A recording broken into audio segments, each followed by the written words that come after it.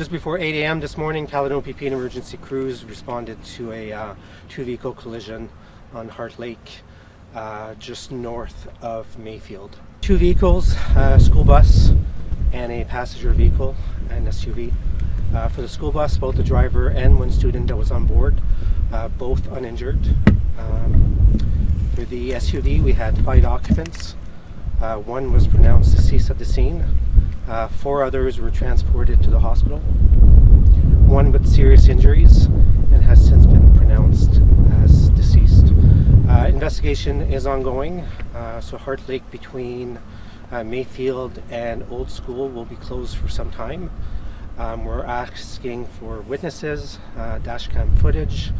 If you have any, please contact Caledon PP 1-888-310-1122.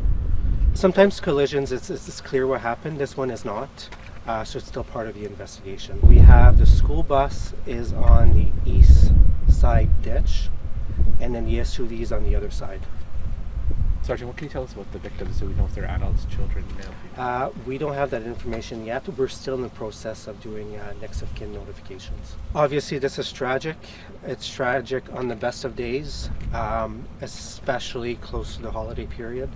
For sure, message for drivers, please slow down, stay in control, never drive impaired, and drive according to the weather and road conditions.